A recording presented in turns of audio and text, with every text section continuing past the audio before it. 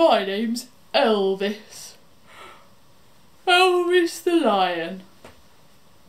What? What do you mean it's a bit of a strange name? Well, I suppose it is. That's what you get if you let the zookeepers give names to the lions. Still, could be worse. I mean, do you know how many Simbas we have in our family now? Well, so many we've had to start using second names. You know how it is. I mean, there's Simba Amos, Simba Fisher, and many Simbas.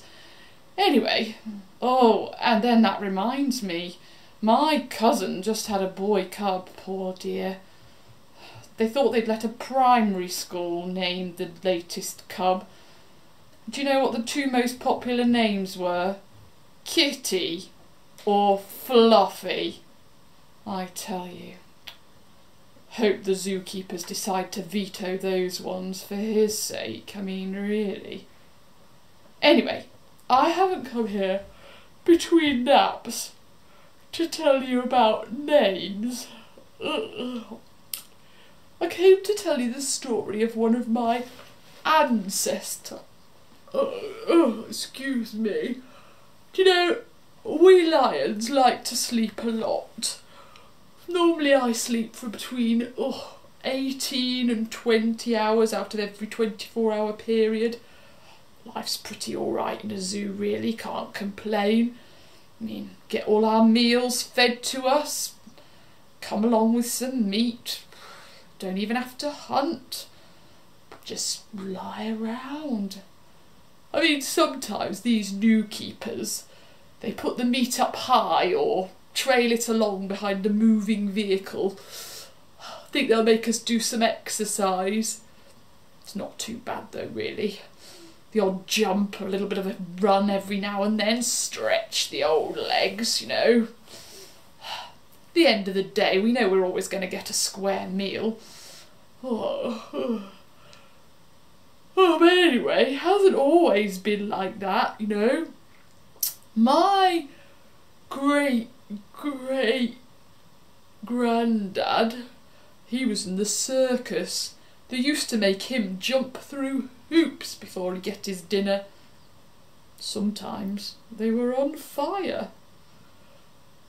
And anyway, my ancestors before that had it even worse. I mean, my great-great-great-great-great-great, I've lost the count of greats, a granddad from a very long time ago. He belonged to a king. Not the king, Elvis, you know. He belonged to a king named Darius, that was it. Lived in Persia, he did. Life was hard for him, I tell you. Never knew when the next meal was coming. He was kept in a pit sort of thing. They called it a den, a lion's den. He wasn't on his own down there, you know. Had other lions with him, but they never knew when the next meal was coming. He had to wait until someone got cross with the king. Then they'd open this sort of big stone thing, they'd move it away from the mouth and chuck someone in. And, well, I can tell you, us lions, when we're hungry, we don't mess about.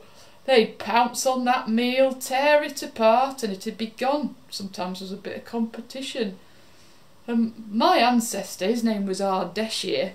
Ardeshir, it meant Lion King, you know, or Great Warrior. And he was a bit of a ruffian. He used to pounce in there first. Soon scrapped the other lions out of the way if there was a meal at stake. All except this one time. There was this man, a human, named Daniel. He got thrown into the pit. It seems he was a religious sort, this Daniel, and he used to pray to his God 3 times a day without fail. That's what they say. He was a clever sort and all, and his God seemed to help him be successful in all that he did. So King Darius, he quite liked him, gave him all the important jobs to do, only it made other folk a bit jealous of him, you know.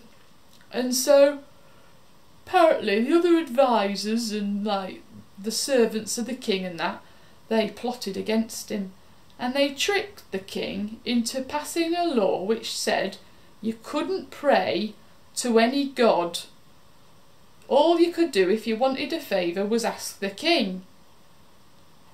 Well, this Daniel bloke, he was right devout, so he carried on praying, and of course his enemies made sure he got caught, and so before long he was chucked into the pit with my ancestors. Now, this next bit's not very clear to me, because they hadn't eaten for days, but none of them ate him. The story goes in my family, the way it's been passed down, that there were these sort of dazzling bright lights. It wasn't the sun, because it was dark in the pit, even when the stone was rolled away. It wasn't the sun, but there was sort of like a wall all round this guy. And Ardeshir, he says he tried to pounce, and it was as though a great big hand clamped shut round his jaw, right as he was trying to open it to take a bite, and he couldn't open his mouth. I'm not sure anything would get between me and a good meal if I was hungry, but apparently Ardeshir couldn't get near, and not a hair on this guy's head was harmed. He was in the pit all night with the other lions. Some of them said it was angels, heavenly beings. Well, I don't know, whatever it was. Come the morning, the king came back to the hole. He opened the stone, moved it away, because he'd put the stone over, like, overnight. And he called down. Don't know what he was expecting. Maybe he felt guilty, because I think he quite liked Daniel. Maybe he thought there might be a bone or two left to bury, just out of respect for his good deeds or something, I don't know. But imagine his shock. Daniel called up and he said, "It's all right. I'm all right down here. No one's hurt me." Well, when the king had come round from his, I expect he fainted, he pulled Daniel out of the pit. Well, Ardeshir was gutted. His meal had gone, and who knew when he was going to get a next one.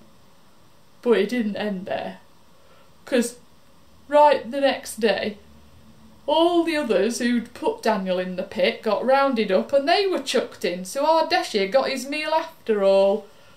And apparently the king passed some law that said that Daniel's god should be respected and feared and worshipped. Seemed like a good idea to me. Anybody who could come between my old Ardeshir and his meals must be mighty powerful. Anyway, all this talking's made me quite tired. Excuse me. I'm going for a lie down.